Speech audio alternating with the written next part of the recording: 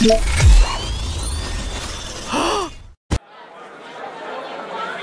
is the next generation of robots. Coming soon to a neighborhood-friendly store near you. Oh, well, look at this. Wow, you won't believe it. This is another game-changing new AI tech. It's live. It just linked to.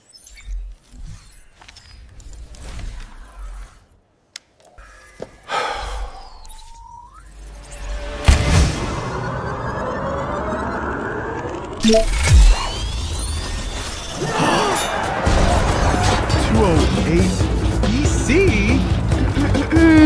Okay. That was fun. Okay.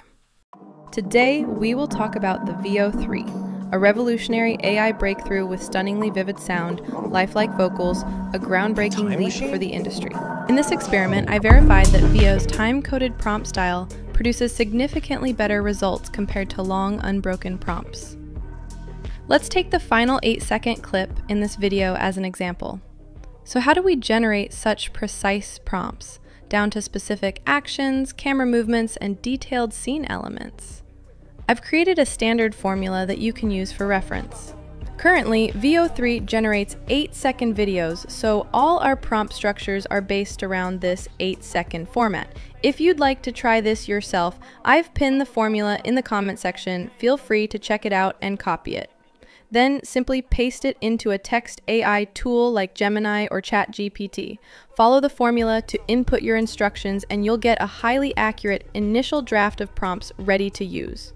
At the end of this video, we put this formula to the test. I took the final 8-second clip from our example video, asked AI to analyze and interpret the scene's movements and transitions, and then used that understanding to generate a prompt for a completely new scenario, using the same logic and camera language.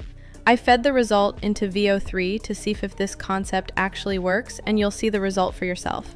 Let me know what you think in the comments.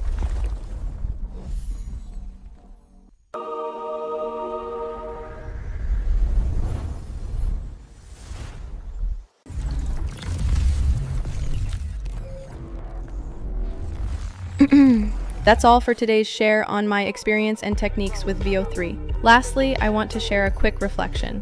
Whether it's the explosive rise of next-gen AI tools or the stunning capabilities of Veo 3, what I feel most is excitement and joy. We now have incredibly powerful tools that help us express our creativity faster and more effectively than ever.